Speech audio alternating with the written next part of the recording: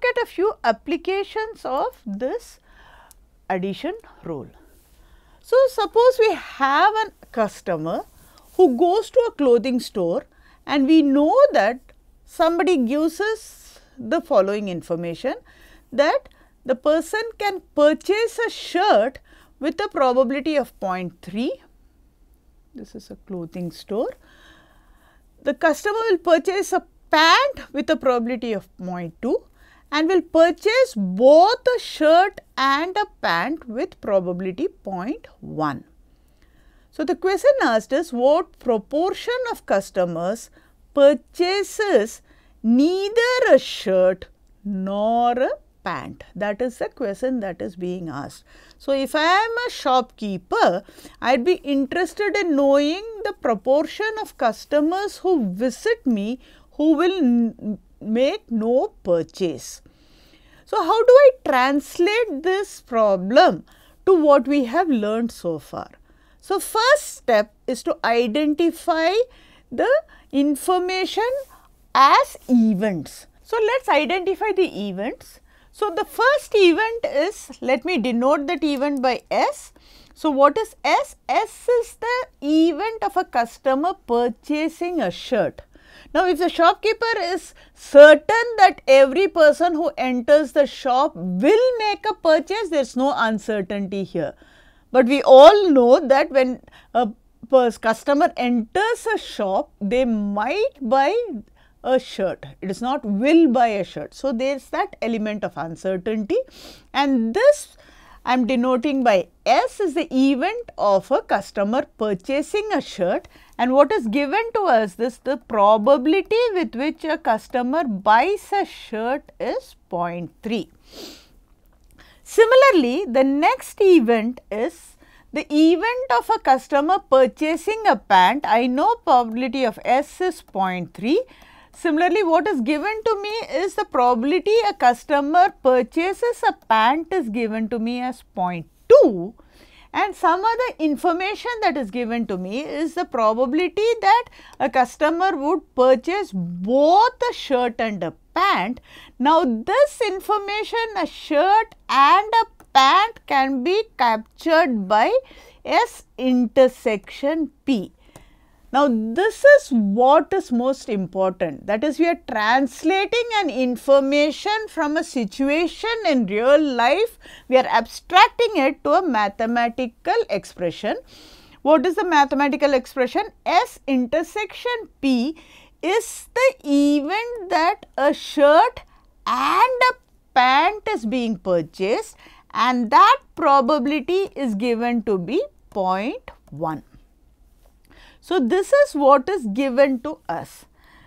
What is needed now is, so I am given probability of S is equal to 0.3, probability of P is equal to 0.2 and probability of S intersection P equal to 0.1. This is the information that is given to us. We are interested in knowing the proportion of customers or probability that a customer does not make a purchase. In other words, neither a shirt or a pant.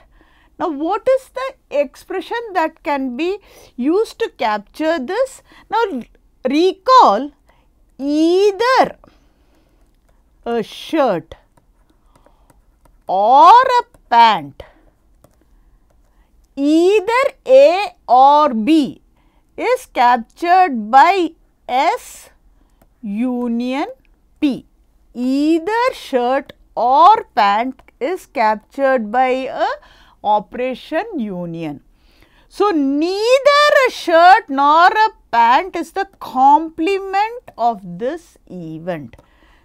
So, either a shirt or a pant is the union of this event. Neither a shirt or a pant is the complement of the event, either shirt or pant. So, what we see to answer this is probability of S union P complement. Now, these are crucial observations and these are the crucial things that you need to know. Nobody is going to give us find out probability of S union P complement directly. We need to understand that given the problem, this is what is being asked or this is what is being sought. Once we pose a problem in this framework, then we apply the laws of probability or the axioms of probability to come up with the answer.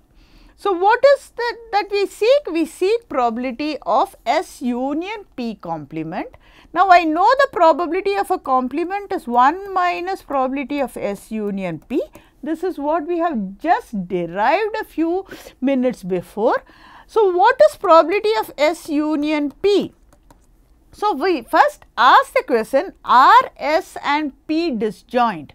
What do we mean by that? Does a person who buy a shirt does not buy a pant, and vice versa? The answer is no, because I have a probability of a person who could buy both a shirt and pant. So, the event of purchase of shirt and pant together can happen.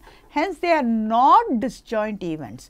So, the next thing is, if they are not just disjoint, I know from the additive rule of probability, this is probability of S plus probability of P minus probability of S intersection P. Now, I have all these three probabilities. I know probability of S is 0.3, I know probability of P is 0.2, I know probability of S intersection P is 0.1. Hence, I can just plug in those values to get 0.3 plus 0.2 minus 0.1, which is a 0.4.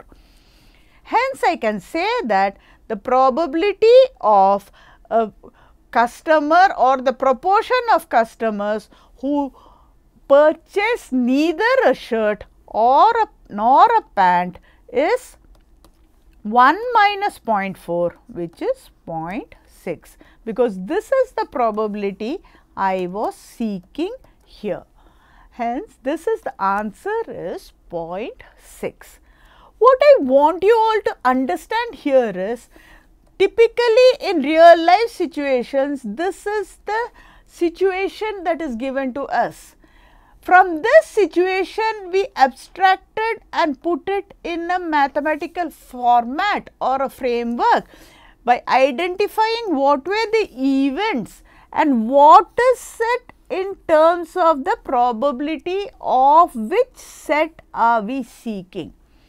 Once we post it in this format, we realize that this probability of complement is 1 minus probability of S union P.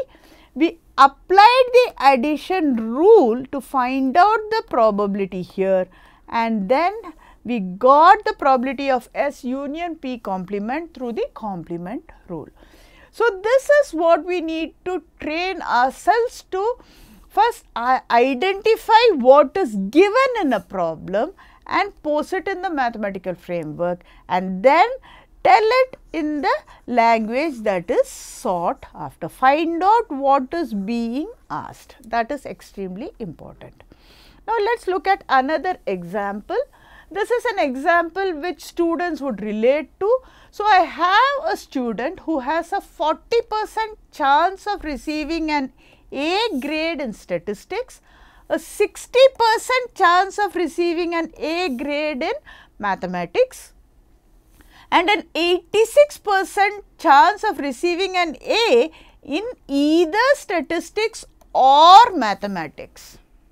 I repeat, this student has a 40% chance of receiving an A grade in statistics, a 60% chance of receiving an A grade in mathematics, but an 86% chance of receiving an A in either statistics or mathematics. What is being asked in this question? What is the probability that the student does not receive an A grade in either statistics or mathematics? The second question is, receives an A grade in both statistics and mathematics. This is the question that is being asked. So, again we start. What is the sample? What is the experiment here? I have a student who has written an exam. So, the outcome is the grades the student obtains in statistics and in mathematics. So, we can see that this I have a class, and in this class I can find out what is the grades obtained by different students in the subjects, or so first what we do here is, first we identify the events.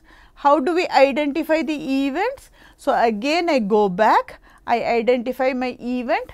Let S denote the event of a student obtaining a A grade in statistics. So, the first thing we identify is what is the event. Let S denote the event of obtaining an A grade in statistics. This probability is given to me, and that is given to me by this 40%. I write that as 0.4. Similarly, the next thing which is given to me, let me denote M to be the event of obtaining a A grade in mathematics. So, again I have probability of S is 0.4, I have probability of M is 0.6. Now, what does this mean? Receiving an A in either statistics or mathematics. Recall, either statistics or mathematics is represented by the union of these two events, and it is given probability of statistics or mathematics is 0.86. So, the information given to us is probability of receiving an A grade in statistics is 0.4, probability of receiving an A grade in mathematics is 0.6, and the probability of getting in either of the subjects is 0.86, which we recognize is the probability of the union of these two events. So, the first question that is being asked is, what is the probability that the student does not receive an A in either statistics or mathematics? Again, like we have done in the earlier problem, the event that she does not receive an A is the complement of the event that the student receives an A in at least one of the subjects. She does not receive in either of the subjects is same as the complement that she receives in at least one of the subjects, which is again S union M complement. And again we apply the laws of probability to get that. So, the first thing we understand is this is S union M complement, and the second is receives an A in both statistics and mathematics is, we know it is very simple, it is nothing but the intersection of these two events. So, let us apply our probability properties or axioms to find out the probability. So, I have to find out what is the probability of S union M complement and probability of S intersection M. That is what we need. So, this is probability S union M complement, this is probability of S intersection M. Now, S union M complement is 1 minus probability of S union M, this is what we know. So, we need to understand what is probability of S union M complement. This I know is equal to 1 minus probability of S union M. But what is probability of S union M? That is given to be 0.86. Hence, I have the probability of S union M complement is nothing but probability 1 minus. So, that I have an 86% chance of either statistics or mathematics. So, I apply whatever I have to find out that probability of S union M complement is 0.14. Now, what is the next probability? The next probability is probability of S intersection M. Now, again recall S and M are not disjoint. What our addition rule says is probability of S union M is probability of S plus probability of M minus probability of S intersection M. This is what my addition rule says. I have this probability, I have this probability, I have this probability, I need to find out what this is. So, what I do is I can rewrite this addition rule as probability of S intersection M is probability of S plus probability of M minus probability of S union M. I have just rewritten my addition rule. I know probability of S is 0.4, I know probability of M is 0.6, I know probability of S union M is 0.86 to give me a 0.14 probability of the candidate receiving a grade in both the subjects together. There is a 0.4 or a 14% chance that the candidate, there is a 0.4 or a 14% chance that the candidate will get a grade in both the subjects. So, these were examples of how you apply the addition rule. What we need to understand is, we need to first identify the events given the scenario and then apply the addition rule.